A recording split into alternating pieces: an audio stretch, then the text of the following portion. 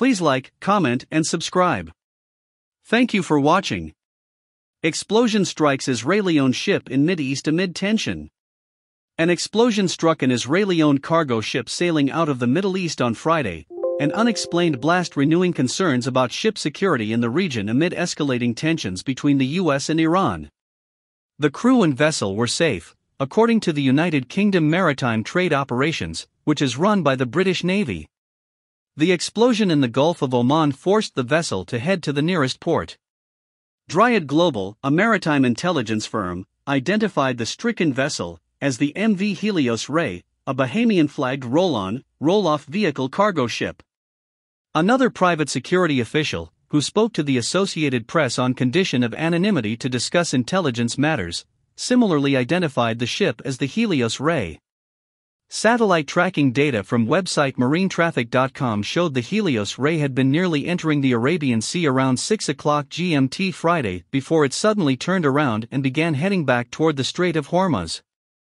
It was coming from Dammam, Saudi Arabia, and still listed Singapore as its destination on its tracker.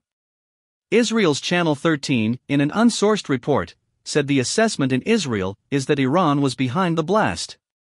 Israeli officials did not immediately respond to requests for comment. The Iranian government did not comment on the blast Friday.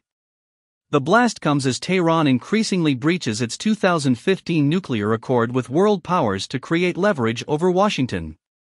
Iran is seeking to pressure Biden to grant the sanctions relief it received under the deal that former President Donald Trump abandoned nearly 3 years ago. Captain Ranjit Raja of the data firm Refinitiv told the AP that the Israeli-owned vessel had left the Persian Gulf Thursday bound for Singapore. On Friday at 2:30 GMT, the vessel stopped for at least 9 hours east of a main Omani port before making a 360-degree turn and sailing toward Dubai, likely for damage assessment and repairs, he said. The vessel came loaded with cargo from Europe. It discharged vehicles at several ports in the region, Raja added, including in Bahrain, the United Arab Emirates and Saudi Arabia, with its last port of call at Dammam.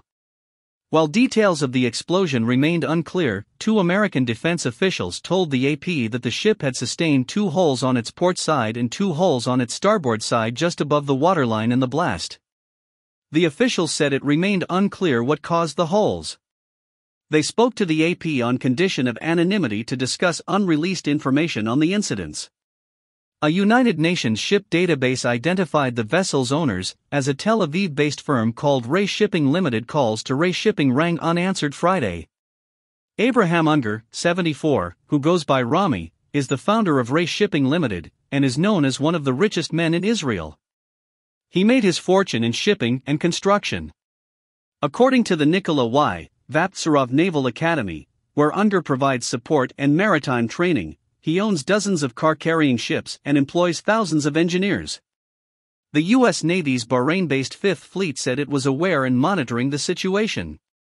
The U.S. Maritime Administration, an agency of the Transportation Department, issued a warning to commercial shippers early Saturday acknowledging the explosion and urging ships to exercise caution when transiting the Gulf of Oman. While the circumstances of the explosion remain unclear, Dryad Global said it was very possible the blast stemmed from asymmetric activity by Iranian military. As Iran seeks to pressure the United States to lift sanctions, the country may seek to exercise forceful diplomacy through military means, Dryad reported. In the tense summer of 2019, the U.S. military blamed Iran for explosions on 2 oil tankers near the Strait of Hormuz, one of the world's most strategic shipping lanes. The U.S. also had attributed a series of other suspected attacks to Iran, including the use of limpet mines designed to be attached magnetically to a ship's hull to cripple 4 oil tankers off the nearby Emirati port of Fujairah. Please like, comment, and subscribe. Thank you for watching.